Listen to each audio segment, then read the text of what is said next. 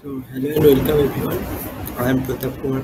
I work under the supervision of Professor Anjay Burman in Asian Bose Center. So today I shall be talking about tunable magnon-magnon coupling mediated by static and dynamic dipolar interaction in permalloy nanocross array.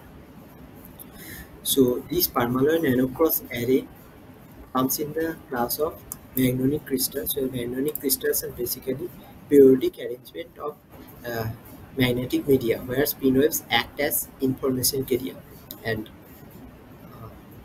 the magnetization dynamics of those magnonic crystals uh, s- has been effectively been tuned by various internal as well as external parameters.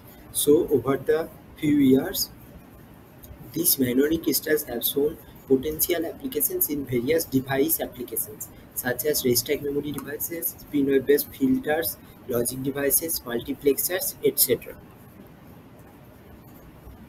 And very recently, the field of magnonics has diverged to some other fields, where the quantum spin-wave, that is magnon, coherently interact with some other quasi-particle present in the system, such as interaction of photon or magnon with photon, superconducting qubits, phonon, etc. Even the magnon in a particular system can coherently interact with some other magnon present in the same system, giving rise to magnon-magnon coupling in the system, which we will be focusing in our work.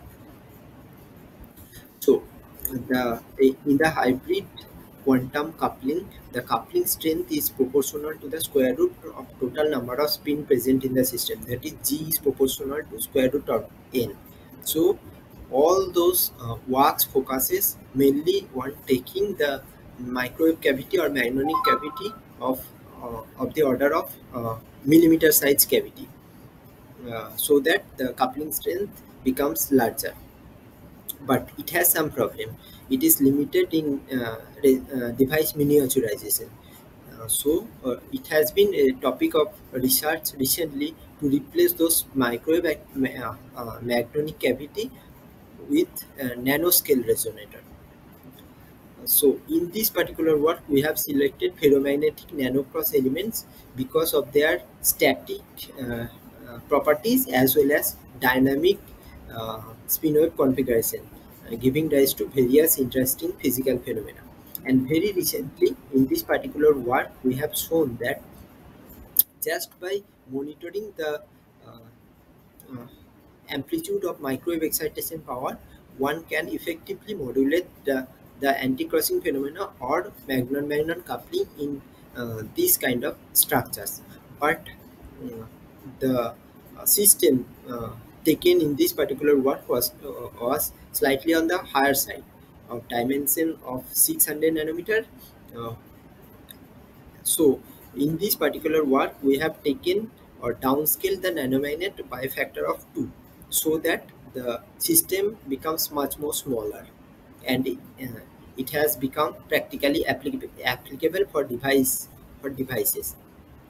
So we have taken 300 nanometer arc length, and the rest of the parameters remains the same, and using ferromagnetic resonance technique. So this is the background of the ferromagnetic resonance.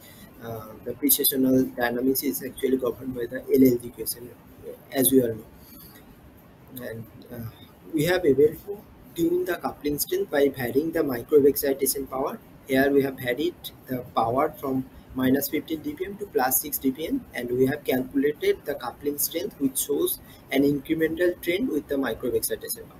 Simulation reflects the same behavior, which we have explained using the static stray field distribution in the system. Sorry, dynamic stray field distribution in the system, which shows that a decrease of uncompensated magnetic charge uh, effectively increases the dynamic dipolar interaction in the system, which actually enhances the coupling strength in this kind of structure.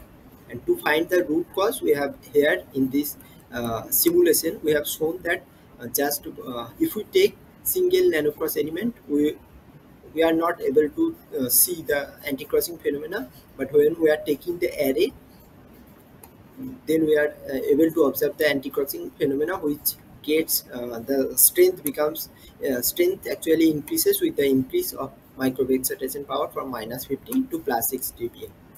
So the stray field distribution here plays an important role in monitoring the coupling phenomenon.